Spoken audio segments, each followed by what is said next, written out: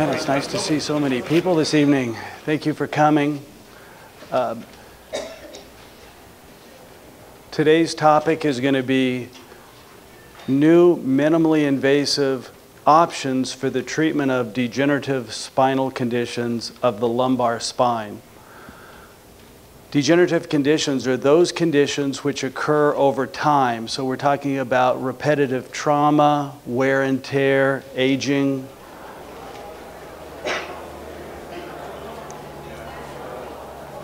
Before I begin, I would like to thank Laser and Robotic for inviting me to speak this evening, as well as Foundation Hospital. If you haven't guessed, I'm Dr. Dean Smith. I'm a board-certified, fellowship-trained orthopedic spinal surgeon, and I specialize in minimally invasive surgery of the cervical, thoracic, and lower back, lumbar spine. I've been here in El Paso, Texas since 1992, so quite a while. What is minimally invasive surgery? Minimally invasive surgery is surgery which is designed to produce the least amount of damage to normal tissue in the process of fixing whatever pathology. Obviously, you're going to have to cut normal muscle, tendon, some bone to get to the pathology, but the goal is to damage the associated or collateral tissue the least amount possible. And really, we do that by one of two ways. One way is by using a very small incision.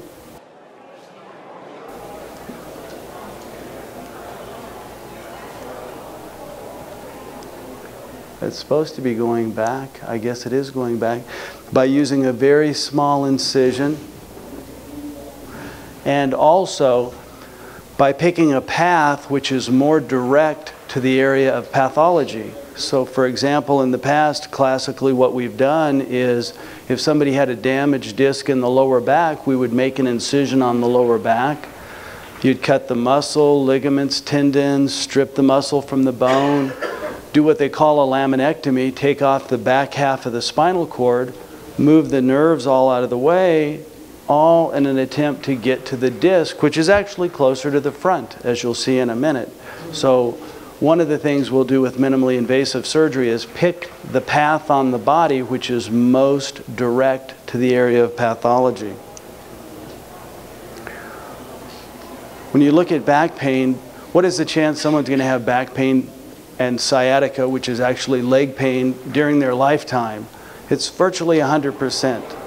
In fact, today, back pain is the #1 leading cause for expenditures of healthcare dollars in the United States, which sounds bad, but the upside to that is that's one of the things that fuels the amount of technology that goes into this field. And it really is amazing how quick the technology changes. I always say that the technology in this field changes quicker than cell phone technology does. If I look at the way that I do surgeries today, I could not have even imagined 5, 10 years ago that I would be doing those the way I do today. Much like if I tried to explain to somebody 5 or 10 years ago what my cell phone would be like, nobody would believe me. They would think I was crazy, you know, which also makes me excited about the future, because I wonder, you know, I know that the way we're going to be doing this 5 or 10 years from now, we can't even imagine. And now I'm rambling, getting off the subject. When you look at back pain is divided into two types. You have acute, which usually resolves within about 6 weeks or so. I always say you can sprain your back just like you can sprain an ankle, and you treat them both the same way, conservatively, physical therapy, medications. Chronic back pain typically lasts longer than 12 weeks, and a certain percentage of those people may go on to need surgery. When you look at the two major you have soft tissue like muscles. Once again, you can sprain your back, and that's usually going to resolve with time. But there are certain conditions that involve the nerves. That's like herniated discs, collapsed discs, arthritic conditions, bone spurs, spinal malalignment. Those conditions can pinch a nerve, cause pain in the back, buttock, pain down the leg, which is known as sciatica. It can cause numbness, tingling, weakness, difficulty walking. And a certain percentage of those people are going to go on to need surgical intervention, and of course that's the class that our talk tonight is aimed at. No talk about back pain is complete without mentioning the most important thing, which is prevention.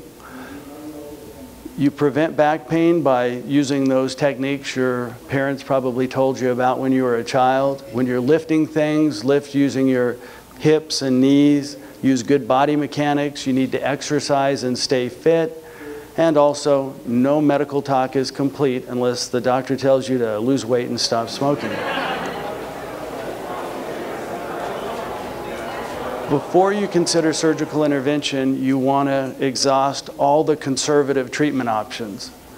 I'm not going to go through all those because that's not what our topic is about today, but you want to use physical therapy, medications, epidural injections work frequently. If all of those options have failed, then that's when you want to consider surgical intervention. So the take-home message is, even though tonight we're talking about newer, minimally invasive options for the treatment of lower back pain, the actual indications for the surgery haven't changed. You still want to use the conservative techniques prior to considering anything surgically. As I mentioned a minute ago, when you look at the way back pain has classically been treated, it usually involves a big incision on the back. And what we do is we cut the normal tissue, you cut the muscle, the ligaments, tendons, you take the muscle and you strip it off the bone, exposing the back half of the spinal cord, which is called the lamina. When you remove the back of the bony spinal cord, that's called a laminectomy. You've probably heard about that. Below that, you have the nerves. You move the nerves, you pull the nerves out of the way, all in an attempt to get to the disc. This is an MRI of the back. And what an MRI is it's a magnetic picture of the anatomy of the lumbar spine. So if you look at this, we're looking at the lower back from the side, kind of this point of view. This would be the front, that would be the back. These are the bones in the back, and then between those you have the cushions or the discs. Here you can see this one's kind of collapsed. This is what I call an airplane view. It's like looking from the top down. This is the front, that's the back, right side, left side. These are the nerves, and this is the disc. So a laminectomy typically involves taking out this Y, which is a lamina, and to do that you strip this muscle off the bone. Now if we look at this muscle, that's kind of normal looking muscle. If you think about that as a piece of steak, that's a nice piece of beefy red steak with a little bit of marbling in it. If you went out to eat and they served you something like that, that would be good. Now this is somebody that's had a laminectomy. So what they've done is they've gone back here and they made a little incision and they took out that bony Y. But look what happens to the muscle all the way around the back, all the way from one side to the other. If they served you that piece of meat, you'd probably send it back.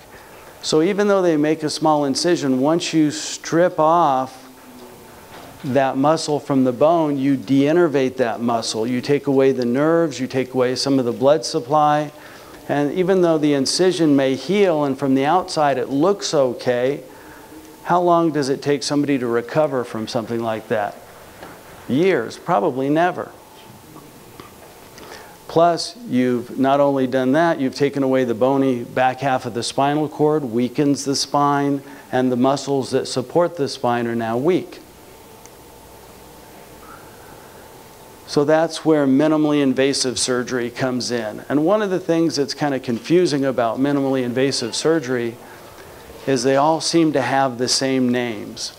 X-lift, T-lift, A-lift, PLIF, axial lift. There's a bunch up there I didn't even put.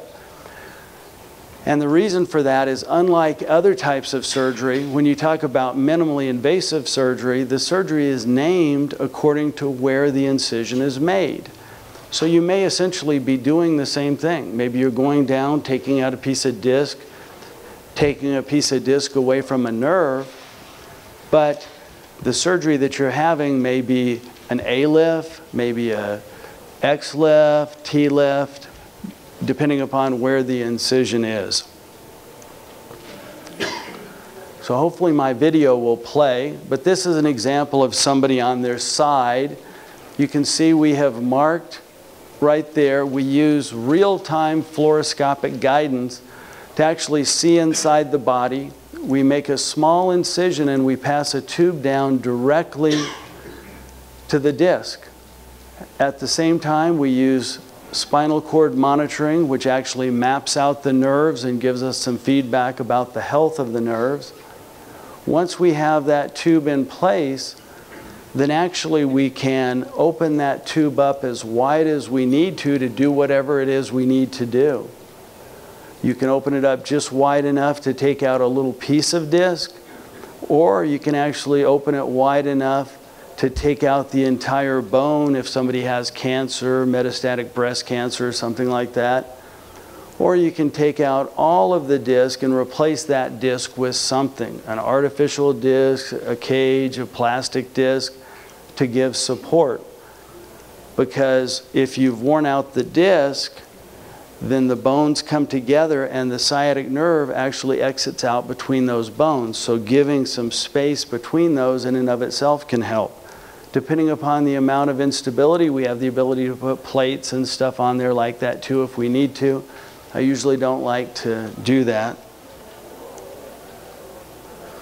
And this is an example of a patient that I probably did quite a while ago now. I've been using this slide a long time, but here you can see the patient on their side. You can see that they've had previous surgery in the back, and one option would be to make an incision on the back. But if you do that, then what you do is you have to go through the old scar tissue or go around the scar tissue. Either way, you're creating new scar tissue. You're damaging new tissue. You're taking out new muscle, new tendons, new ligaments, taking out more bone, further weakening the spine. All the nerves are back there clumped together from all that scar tissue. Now you have to slowly dissect out those nerves, pull it aside so you can get to the disc. Well, that's where people get nerve damage, get numbness and tingling in their legs, because you're pulling on those nerves to get to the disc, which is in front. So in this case, what we do is we go straight to the disc. You bypass all that scar tissue, and what you're actually doing is you go to the piece of disc that's pinching the nerve and you pull the disc away from the nerve. So you're putting your pressure on the disc itself as opposed to having to pull on the nerves, tug the nerves, dissect the nerves. So that would make this safer. You're much less likely to cut the nerve, which would give you a spinal fluid leak or some type of nerve damage. Plus, with the spinal cord monitoring, we know when we've pulled out enough disc that the nerve's happy. Happier. And you wind up with a small incision like this.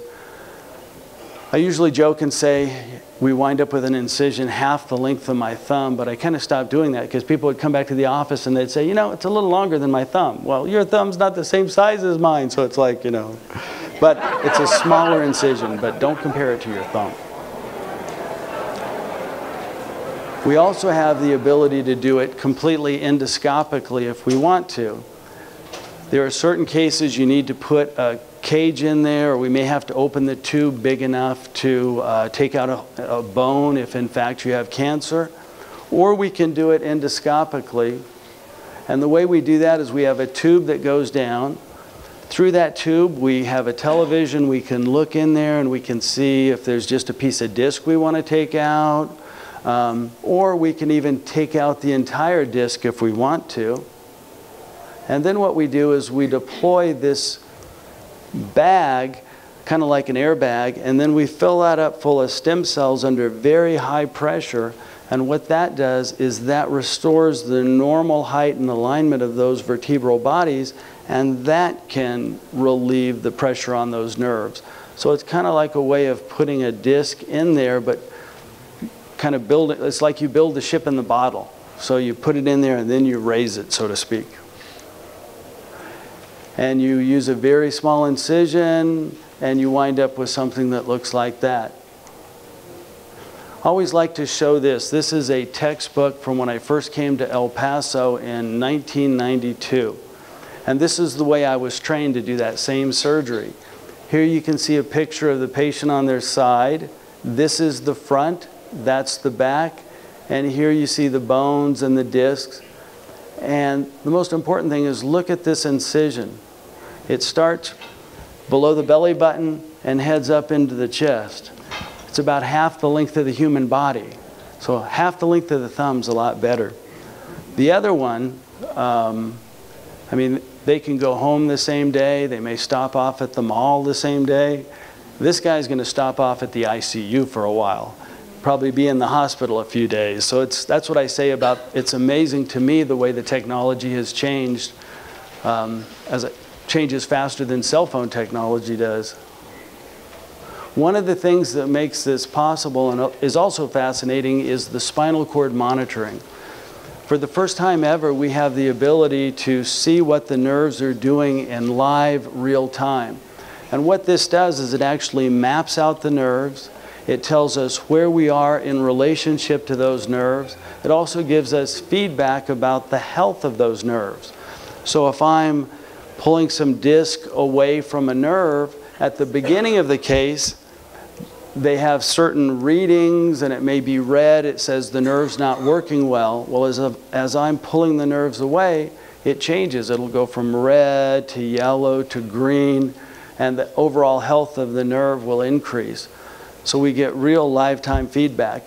In the room, typically we have a spinal cord monitoring technician who monitors that, and then that's hooked up to a neurologist who's a medical doctor who's board certified in following the cases to see how the nerves are doing, and they kind of grade us at the beginning and the end of the case to see how we did. But it really is fascinating as well. People always want to know how the laser plays a role in this. Tonight's talk is about degenerative spinal conditions. Degenerative spinal conditions are where you wear away the disc, you get bone on bone, you get bone spurs that develop and close off the spinal canal. So it usually involves rebuilding something, like putting in a new disc, putting in the balloon I mentioned. So it really doesn't involve the laser too much. A laser is used to remove something that's soft. It's used for a soft piece of disc in a young person. We might take the tube down and take out just that piece of disc. It's used to take away scar tissue because of its ability to dissect through other tissue and protect, to take away damaged tissue and protect healthy tissue. And in fact, with the laser, we can actually dissect or make tissue cuts a single cell thickness at a time if we want to. So if you're approaching a nerve and you want to approach it really slow, you can approach it really slow. In fact, you could go out and have a pizza before you get there. Or it's also used for tumors and stuff like that, like the breast cancer that I mentioned a little while ago. It's anything that's very bloody it works with too. A lot of the different cancers. The robot is something that we use frequently, and we have a model over here that you can look at the end of the talk. What the robot does is it is a guidance system. It is something that will get the surgeon to a certain point. So for example, if I want to put a screw in a bone and the spot is very small, it will guide us with very precise accuracy to do that. And I always mention that it's not politically correct, so you can't say I talked about this, but as the population gets bigger, it becomes more difficult to do minimally invasive surgery in the fact that you have to go through a very large amount of tissue to finally arrive on a certain point in the body. If you have a little piece of disc you're trying to find and you have to go through that much tissue, it can be very difficult. If you have the robot, it does it without you having to do anything. So that's obviously easier than doing it yourself.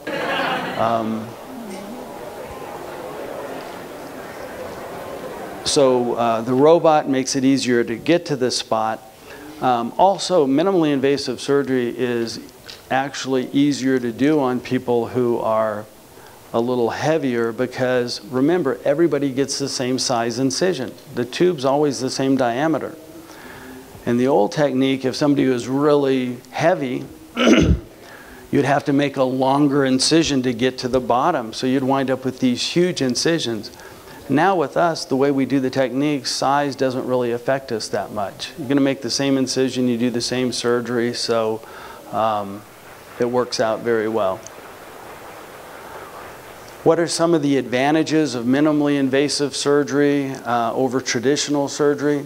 As we mentioned, with traditional surgery, open, you may not walk until the second day. Frequently with larger surgeries where you get more than, say, one level fuse, they may not get you out of bed until the second post-operative day. That means you're going to be in the hospital 4 or 5 days at least.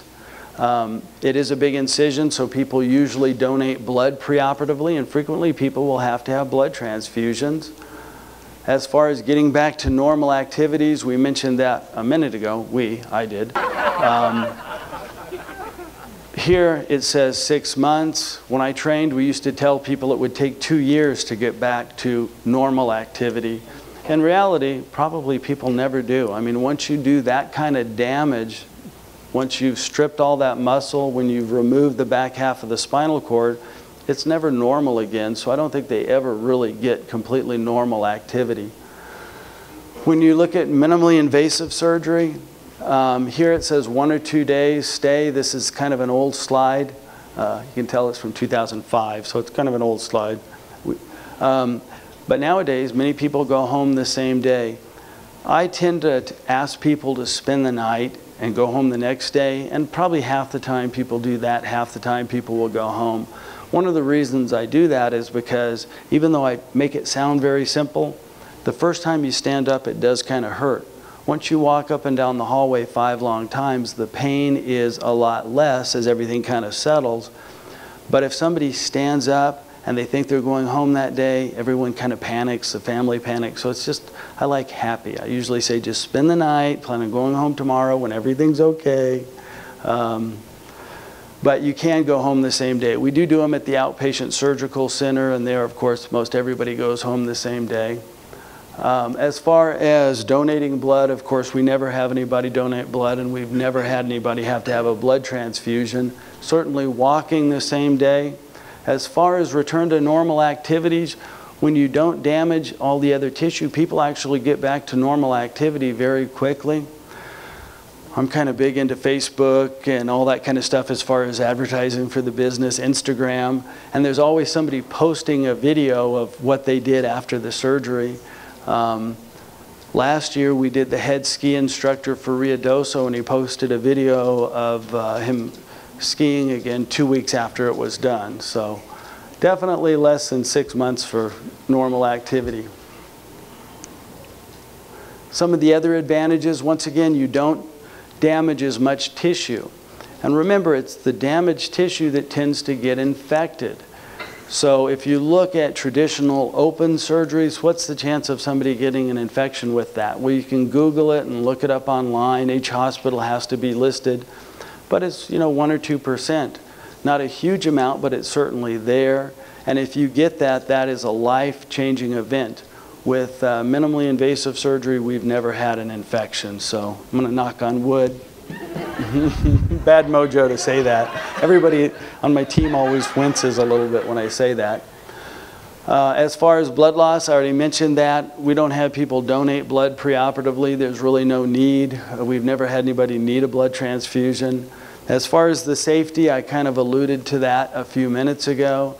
It's certainly much safer because you're going directly to the pathology. You're not spending all those hours dissecting through old tissue, so it's a much more rapid surgery. I mean, you're looking at 45 minutes as opposed to half a day.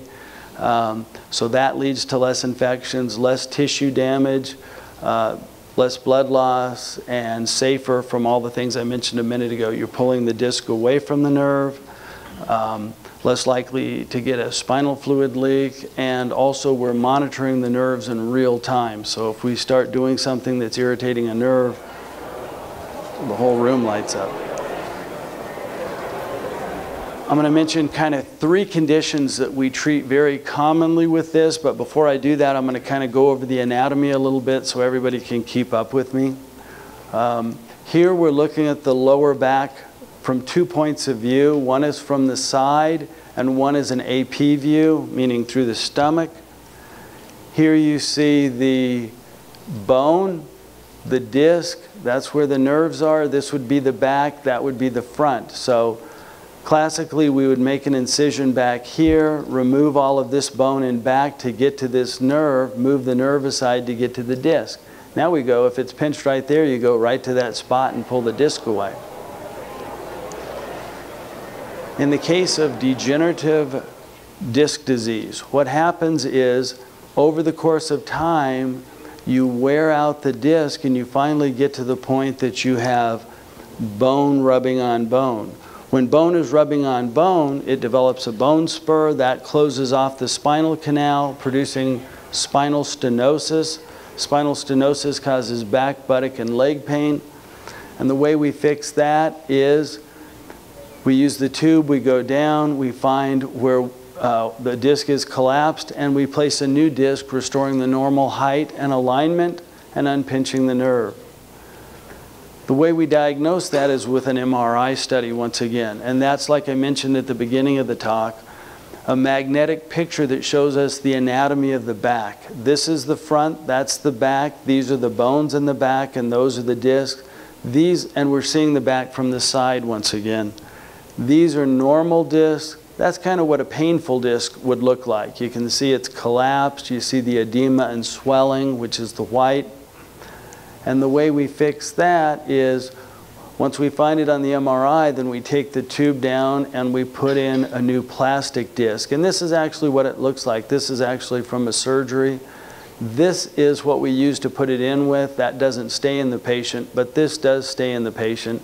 The disc is radiolucent, so they put markers in it so we can tell where it is. And this is another example. Here you see a patient on their side. We're actually looking down from the top. This is the front, that's the back. That looks like a painful disc. You can see how it's kind of worn out. This is a normal looking disc, and once again what we do is we take a tube down, we find that disc, and we replace it with a plastic disc. And you wind up with an incision that looks like that. Now, another way we'll do that sometime is that other technique that I mentioned, where we'll take the tube, we'll go down, we'll clean it out with the tube, put in a balloon, and then fill that balloon full of stem cells under very high pressure. Sometimes you have to use the cage, sometimes you can use the balloon, different situations, but probably take too long to explain to you tonight and everybody would go to sleep, but there's just 2 different options.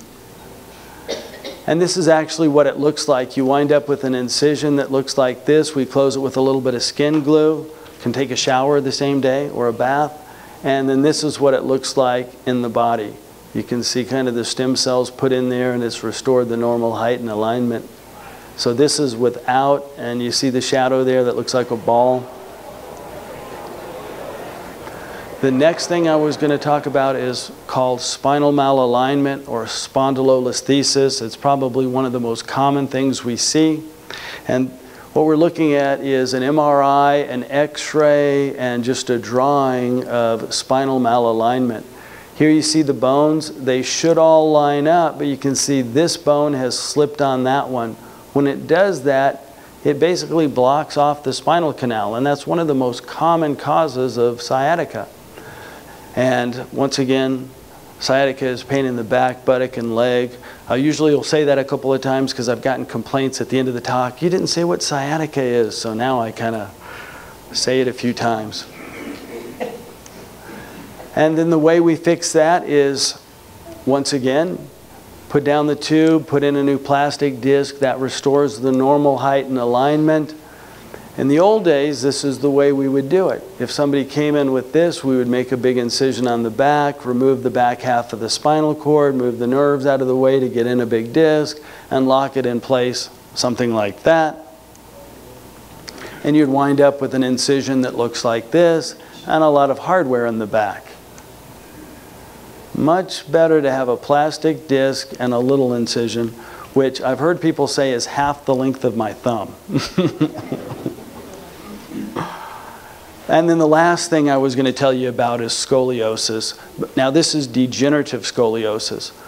What happens is as people age, you can wear out the disc, but the discs don't always wear out evenly. They can wear out more on one side than the other side. Just like with a pair of shoes, when you're walking, you can kind of start to wear out the outside of the shoe, and then your weight shifts to that side, and then it wears out even faster.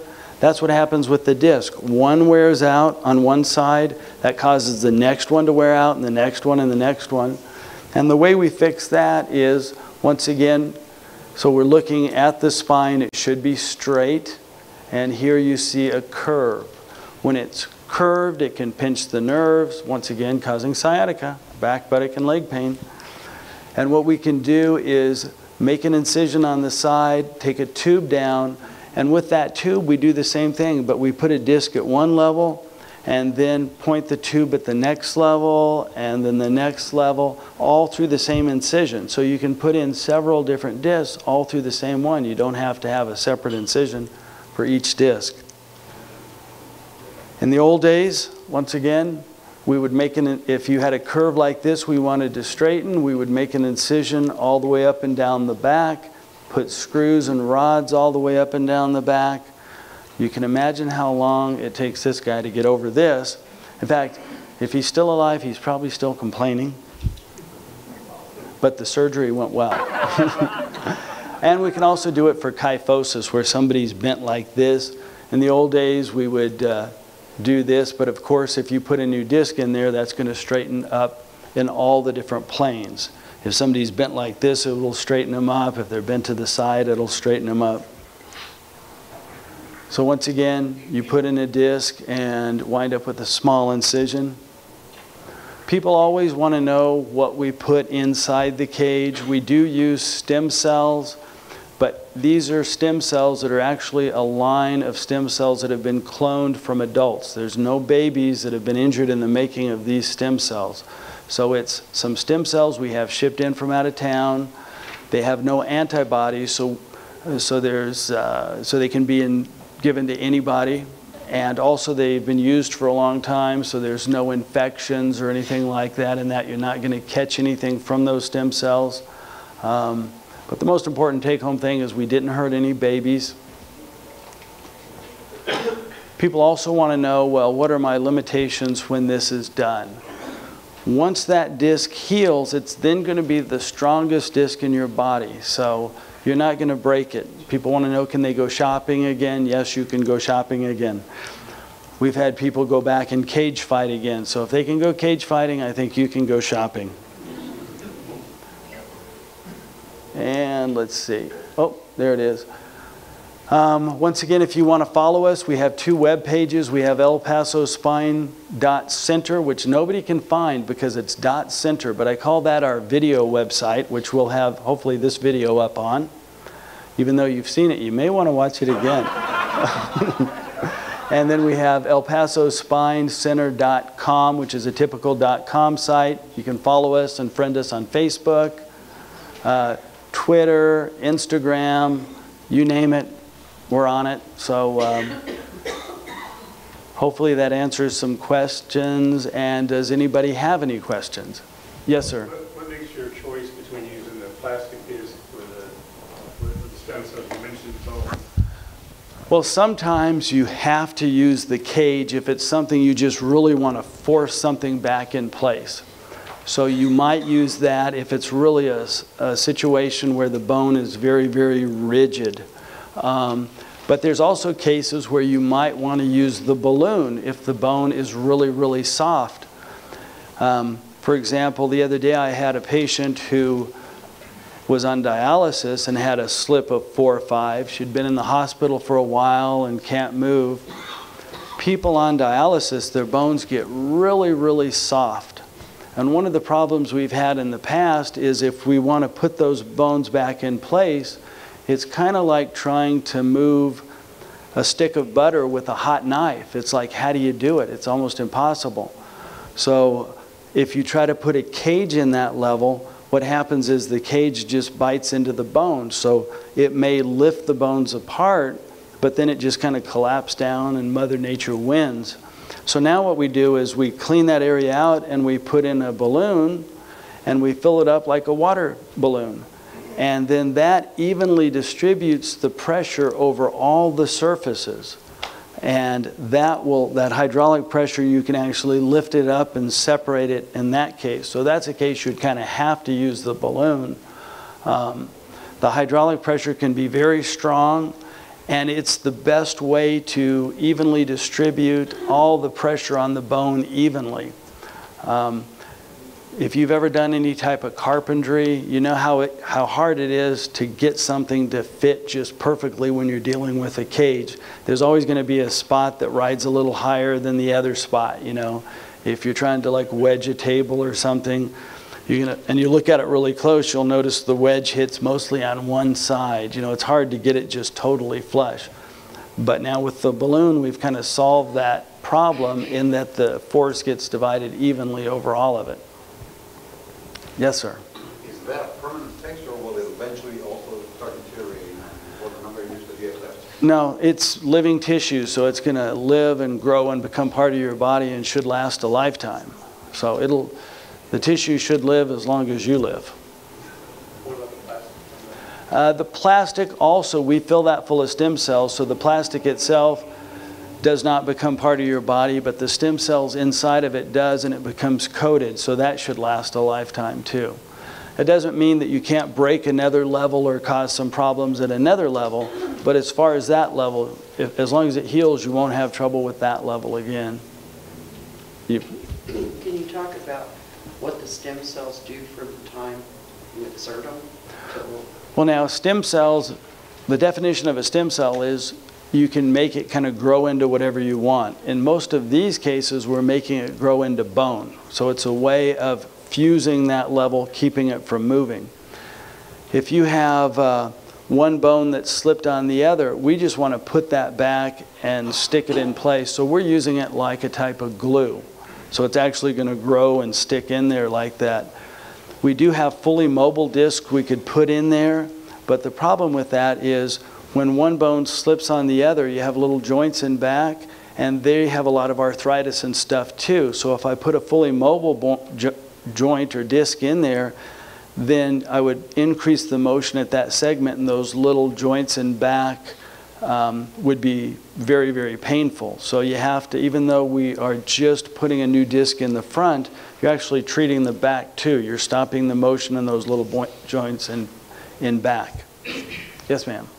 What about if you have a pacemaker, and can you still have an MRI? You can't have an MRI, but there's other studies that we can do. That you can do, okay. You know, so, but you can't have an MRI. Maybe that's something they need to work on, huh? Yeah. Yes, sir. You do a high number of surgeries having to do with chronic tailbone pain. I don't do, well, everybody has some tailbone pain. I always use the example that, you know, classically lower back pain gets radiated to the tailbone. If you get an old medical textbook, they actually have chapters in there about a surgery to take out the tailbone to treat that. Nowadays, nobody does that, of course, because it didn't work. When I trained, there were still some older surgeons doing that. So I can remember going in and having them take out part of the tailbone. Wasn't a very fun thing to do because where it's located, a very high percentage of those get infected. So then they come back in and you got to do dressing changes and stuff. So nowadays we don't take out the tailbone too much, but everybody gets some pain down to the tailbone. So do you think it'd be worth a trip to see you? My daughter's the one that has a problem. I know that, you know, she's gotten an MRI and they told her that it's degenerative arthritis. She got it through as young and when she was in also through an accident. They rated her chronic total, and ever since then she's had chronic pain. Yeah, I mean, I would certainly be happy to look at her. You know, if it's now. Having said that, some people actually break their tailbone and they have some, you know, some problem in the tailbone. That's a different issue. Then we basically take out the piece of tailbone that never healed back, anybody that has tailbone pain has to initially, there's kind of a protocol we follow. You have to be seen by a gastroenterologist to make sure it's not something in the rectum, because they're just right together there. There's essentially like, if you look at the tailbone and the rectum itself, there's just like a little tiny bit of tissue between those two, you know. And the last thing, just by coincidence, when she had the tailbone and they rented her car, around that time she got fibromyalgia. It started about the time. So we don't even know if it's fibromyalgia or that but she's had the chronic pain waiting for that. Okay.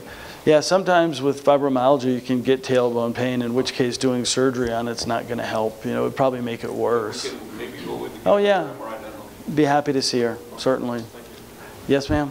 First of all, I am fascinated. We have come a long way. Oh, really? Where are you from? Well, Dr. Smith, I've worked with you early 90s, and we have really, really come a long way with our technology. Oh, okay, I see. But I am just fascinated with it. But I was wondering, what is, if any, the rejection rate with the body rejecting the plastic and the stem cells? Well, officially it's 0.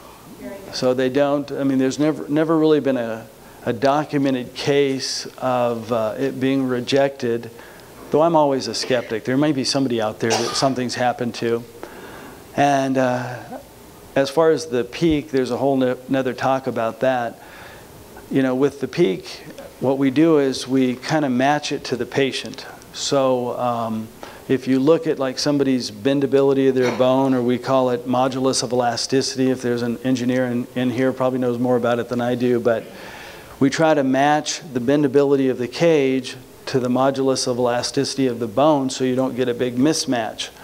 Just like the example I talked about a minute ago, you know, you don't want to try to move a stick of butter with a hot knife, you know, so you want to match those two as close as you can. Otherwise, one will cut through the other one. And do you do cervical as well? Certainly do, yeah. Now, in the What are the same techniques are? in the cervical spine, we use a lot more fully mobile discs. So usually we're going to do minimally invasive, but put a disc in there to give you mobility back. And there's different reasons for that, but in the neck you want more mobility so that you can like back out of the driveway, stuff like that. So it's really uncommon that we're going to fuse it. Don't use plates and screws, anything like that. Usually some form of mobility. In the lower back we have the same thing we could do, but we don't use them as often because it's not really a need to. Every now and then we will do one if somebody just insists, but there's really only 2 people that ever insist in the lower back in a fully mobile disc. One seems to be, every now and then somebody will come up from Juarez and just, that's what they want, and they have to have it. And then we'll do it.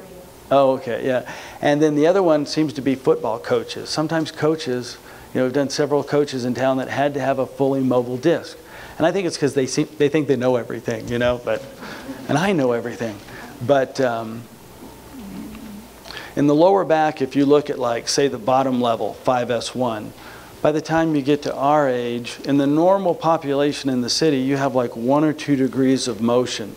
So doing a big surgery, and we use a fan and steel incision, the same thing they do to do a C-section, to put a fully mobile disc in there to give you 8 degrees of motion in the city when nobody else has that much, it's a big surgery that's not needed. I mean, what you want is you want something that restores the normal height and alignment and lasts a lifetime, you know. Now in the neck, I think it's worth it, you know. And how quick can I get in to see you? I'm heading back over there now. Now I'll give you my cell number. You can give me a call. Yes, ma'am? What about insurance? We take most everything. I mean, the only thing I think we really don't take is Medicaid. But Medicare... Medicare, insurance do cover this? Classic Medicare is really good. You know how cell phone technology's changed? Medicare's changed more. I always think about when I first came to town, like the best thing you could have was Medicare. Didn't pay the doctor a lot, but as a patient it was like crazy good. You know, you could basically do whatever you wanted for that patient. I could walk in the hospital and say, you know, they need a suntan, fly them to Miami, and they'd say, what time? You know, nowadays it's like, Well, they had both of their knees replaced. Can they get rehab? No. How about a walker? No. You know, but it's just amazing how much, it used to be carte blanche, you know. They didn't pay the doctor much, but you could get rehab, anything. And the reason I mention that is because it goes down in steps. If you have classic Medicare, you can get any of this. If you have some of the managed plans, they only use cadaver bone. So it's like... Does he have any cost on something like this? Now it depends on which one, but it's actually, to Medicare, it's pretty expensive. Of course, I don't own the equipment or anything, so I get the standard Medicare fees. $1 million, the big cash, how much do it cost more? You know, I don't know exactly, but probably our hospital administrator could tell you, you know. Yes, sir. Yes. Are there any disqualifiers such as age or autoimmune diseases, maybe even osteoporosis or previous back surgeries? Now, as far as you'd have to look at each case on an individual basis. If somebody had too much osteoporosis, then possibly we couldn't do it. Most of the people that get this are older. They do have osteoporosis. Now, people on dialysis, their bones get really, really thin. I mean, you can just touch them and they'll break a leg. And then we have ways of dealing with that. Most autoimmune diseases, as far as like rheumatoid arthritis, lupus, stuff like that, are very good candidates. But now, if you have an autoimmune disease that interferes with your immune system, then it would be up to your hematologist. Then it depends upon your albumin level, your white blood cell count and stuff. That would be more of a decision of Dr. Bogosian, who's sitting behind you there. She would give us the feedback on that, you know, if they meet the criteria. Back to the Medicare, you said the traditional is better than, say, Cigna, the managed. Yeah. Now, see, I got to be really careful what I say. So, because enrollment time is coming up. Yeah. And I could always switch him to the traditional. Is that better? I mean, I'd have to check with my office because I don't do that exactly. But some of the ones, even some you'd think would be really good, like the city's Aetna, for example. They don't. Humana? What about like Humana?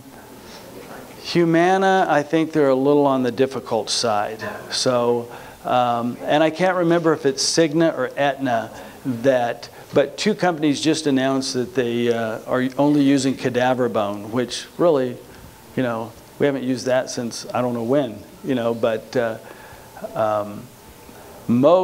vast majority, you know, Medicare in and of itself will do anything. That's what I've heard. But yeah. What about VA, Veterans Administration assignment? Now, as a rule of thumb, the VA is very good. You know, they will, for us, they're... They have sent us down to, you know, like Dr. Meisenheim, other orthopedic, other doctors that I wanted. Do you need a referral? Now, for you to see him? Now, in most cases, like if it's through the VA or something, then you do. You know, it all depends on everybody's insurance. But yeah, the VA is usually very good about covering things, you know. Okay. Once again... You take the assignment if we were to request it from his primary? Yeah, exactly. Yes, we do. Yes. Okay. All those. Okay. Yes, ma'am? Is there an age that you don't like to operate on anymore, or that the insurance companies won't okay? You know, they haven't really got into that too much. I think that may be the next step. But I do it just basically based upon the individual, because the variation in that is so amazing. You know, I'll see somebody and I'll look at them and I'll think, man, they're too old to have surgery, and I'll look at it and they're younger than I am. So it's it spoils my whole day. And then I always tell the story about the lady that was in the hospital with horrible pain. She could barely roll over. And on the chart it said she was like 85. And so I did the surgery and she came back to the office, and she's doing well, and she told me, she said, you know, when I got my Social Security, they messed up. They put the wrong age on. You wouldn't have done the surgery if you knew I was 96, would you? And she was really nice. I haven't seen her in a while, but she lived at a nursing home around here, and so she went and told all of her buddies how she was doing, and they all came in. And it was like really funny because I'd have this little lady or little man that came in wanting their back fixed. And I talked to him, I said, how bad's your back pain? Well, last week, and I think 2 weeks ago, I took a Tylenol. It's like, okay, you keep taking that Tylenol, you know. But there's not really an age limit. It depends upon, I have everybody cleared by their family doctor. As long as they can pass all the health screening and stuff and they look active enough, then we would do it. And you know, as surgeries have gotten less and less invasive, you can do them on older people. You know, some of these, I hate to say, are almost kind of like a fancy injection. In the old days, you would never think of doing a fusion on somebody, you know, in their late 80s or something. But nowadays, you'll do it because, you know, they can tolerate it well. Just like we used to set limits on how big somebody was. You know, you wouldn't do it on somebody.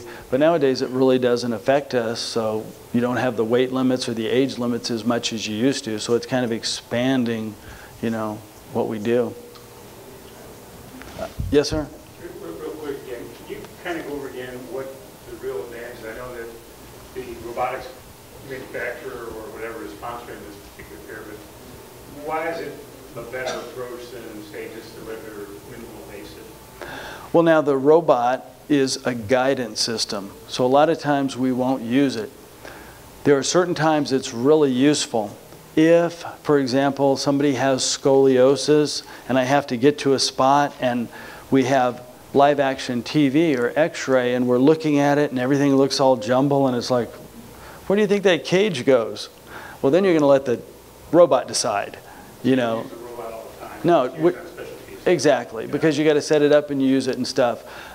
In somebody that's really big, where it's like, I'm not sure I can reach that, then you're going to let the robot do the hard work. But for something we do so often, I mean, we can do it in 30 minutes and it takes us an hour to turn on the robot, you know, so it's like, don't always use it. So I used to joke and say, you know, it really helps in like bigger people. So if you're a little heavier, then we might insist on using it. But if I see you in the office and I tell you we're going to use the robot, that's not why we're using it on you, okay?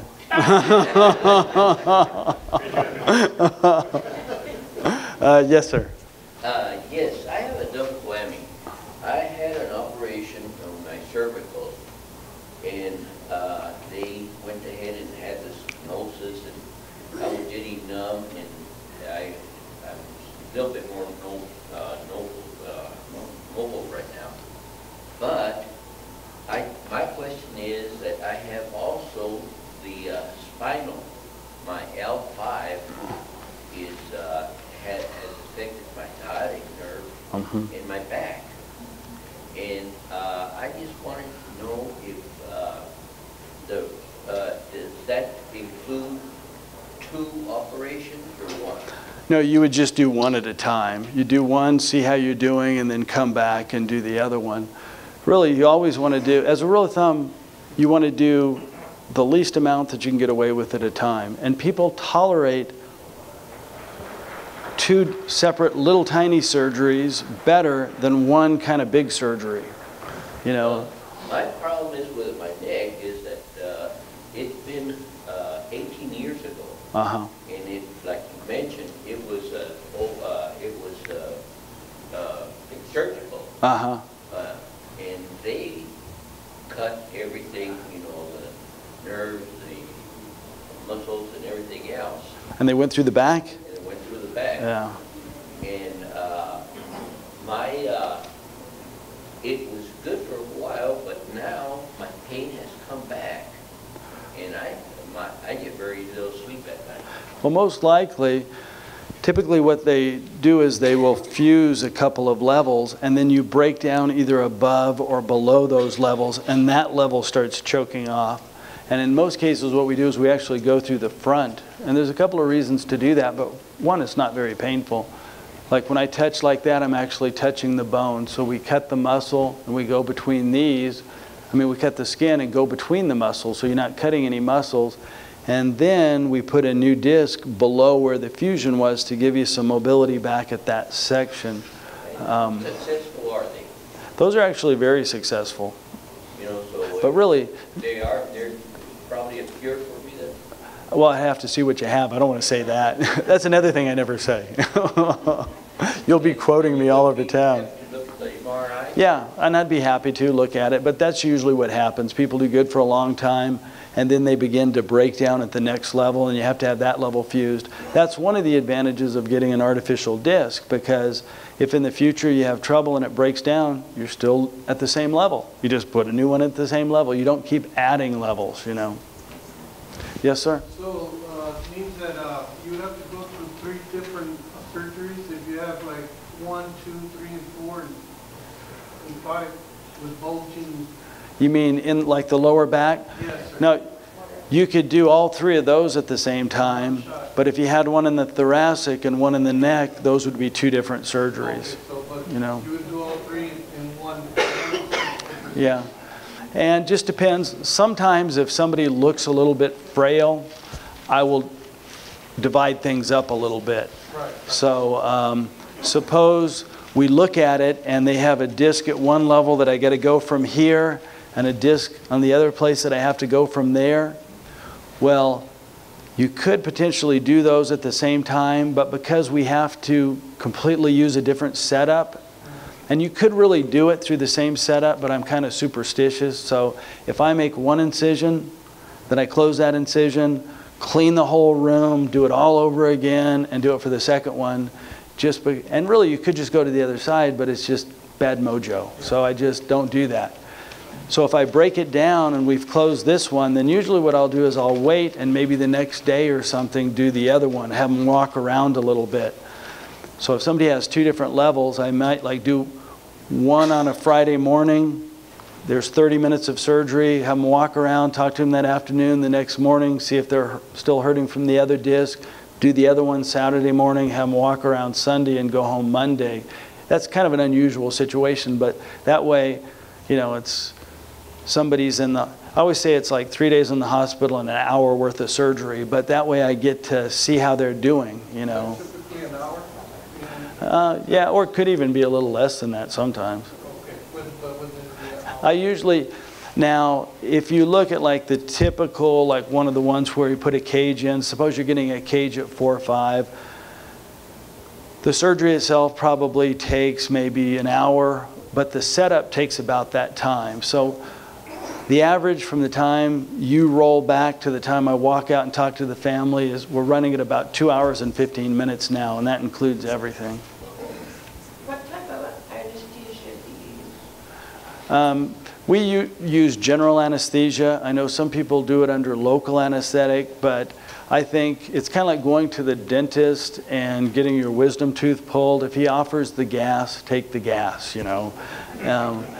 It's more pleasant for everybody. It's faster. If you do it under... Recovery after that?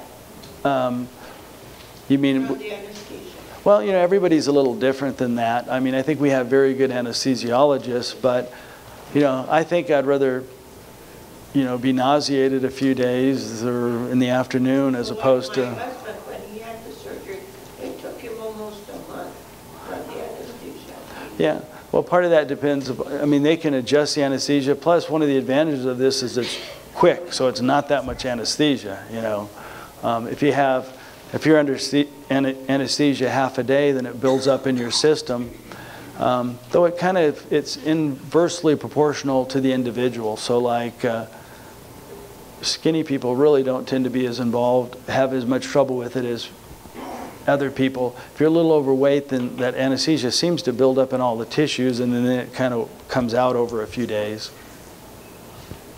Yes, sir? The robotic procedure can be used on any part of the spinal column? Any place. Just the lower part? Well, we use it mostly in the lower back, but you could do scoliosis all up and down the spine. But we use it mostly on the lower back and any place we want to put a screw, pretty much. Yes, ma'am.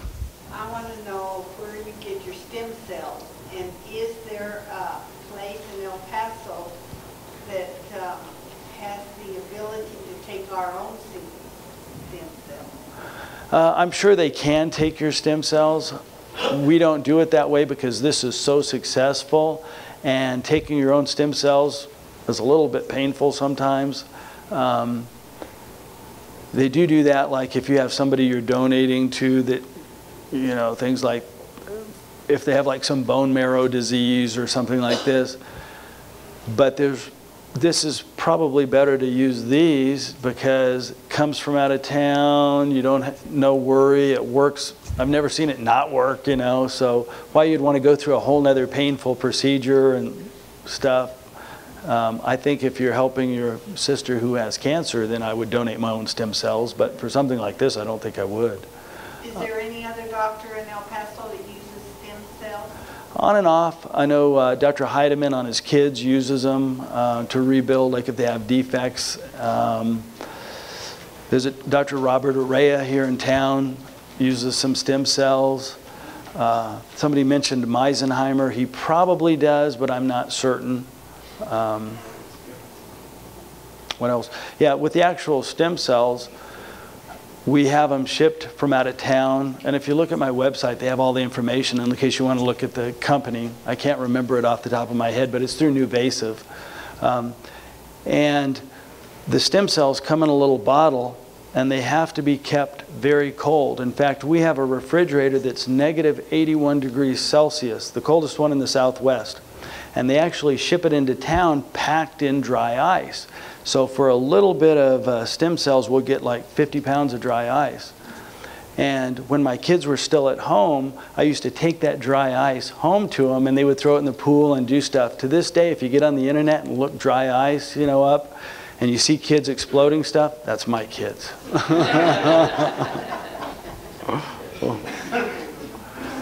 Yes, ma'am? You were talking about the XLIF. You said that you don't like using plates. Why don't you like it, and is there an instance in which you have to use plates? Oh yeah, there's certainly instances you have to use the plates. There's another plate that's actually made of plastic, and we'll use that a lot more frequently. So it's actually a plate that's made out of PEEK that goes on there and is more flexible. And there's a couple of different reasons why that is.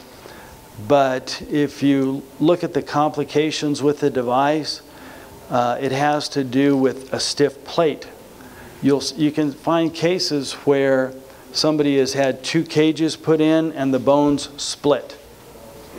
And what happens is if you take a weak bone and you put a plate with 2 holes in the same bone, then the extra stress from 2 cages, then it's like lightning. It can run from one cage to one hole to the next hole to the other hole, and the body splits in half. So as a rule of thumb, I never put 2 holes in the same bone, just having learned that. Anybody else? Yes, sir. On your sciatica operations, what's your success rate on that? It's actually really, really high. I don't know the exact number, but I think most people are very happy. And in this day and age, people are very vocal. So if there's a lot of people out there unhappy, I think they'd get on the internet and let me know. But most people, and there's a lot of, I put a lot of videos on the internet that have had people, you know, had the procedure either recently or in the past. And yeah, that's why you need to follow us on Facebook. You can get a lot of that information. Keep pushing Facebook. Yes, sir. Tell me about your website. What do you do? Look under. I'll write it down so you can get it, but elpasospinecenter.com or elpasospine.center. If you go to elpasospine.center, we have a lot of videos. Eventually this video will be up. And also on that site you can click and see us on Facebook, you know, you name it, everything else. Instagram. Every day we're putting up pictures of surgeries we're doing and stuff. A lot of information. I think it has a lot of information. If you have any suggestions, write in, let me know, and we'll put it on there. I'd like to, oh, yes, sir? What about rheumatoid arthritis? Do you have rheumatoid arthritis? Rheumatoid arthritis, that's a good It works very well for that too. But rheumatoid arthritis produces all the same things we talked about. I think we're going a little over. They're probably going to ask us to go. Anybody else have any questions? Otherwise, I'd like to thank everybody for coming. And if you have any questions, you can come up here. Thank you. I have some cards if anybody wants one.